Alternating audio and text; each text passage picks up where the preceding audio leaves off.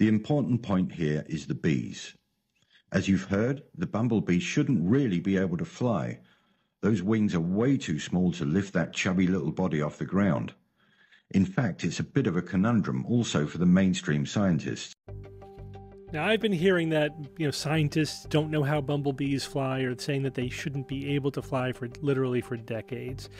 And it's never been really true. What is true is that we didn't fully understand the aerodynamics of bee flight. We know that they're using aerodynamics to fly. You could measure all kinds of things that's happening, but how do they generate the lift that they do? If you treat the bee like a tiny airplane, their wings are not big enough to generate lift in the same way that airplanes do. But of course, bees are not airplanes. They are flapping their wings very fast in a specific pattern.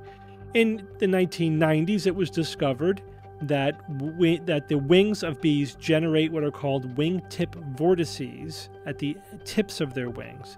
And then scientists, okay, well, maybe these wingtip vortices, like little tornadoes of wind at the end of the wingtips, maybe they're generating lift, and that's what's giving them the extra lift that we're not seeing otherwise.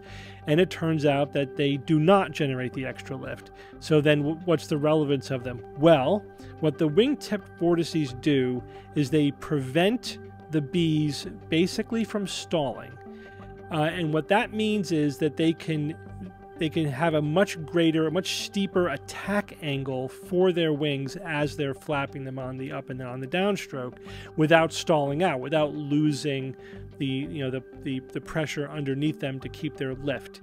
So at this point, we basically do understand how bees fly. They generate lift in different ways. There's other things as well. I'm giving you a very simplified explanation.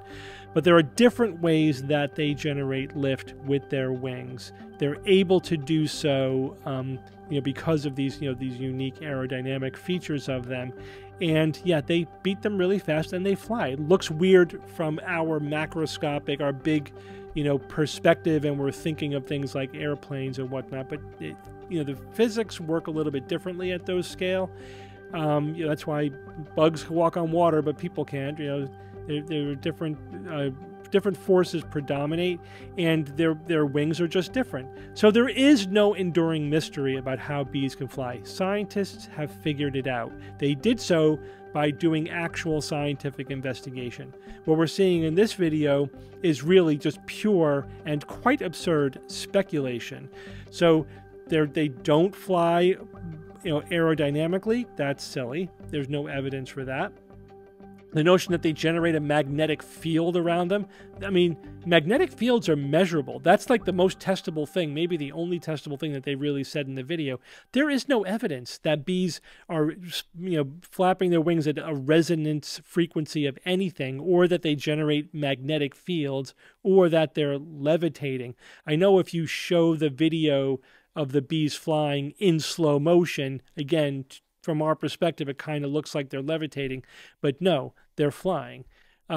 So there's no positive evidence for any of the claims that they say. It's pure nonsense. And the claim that we don't understand how bees fly is also now incorrect.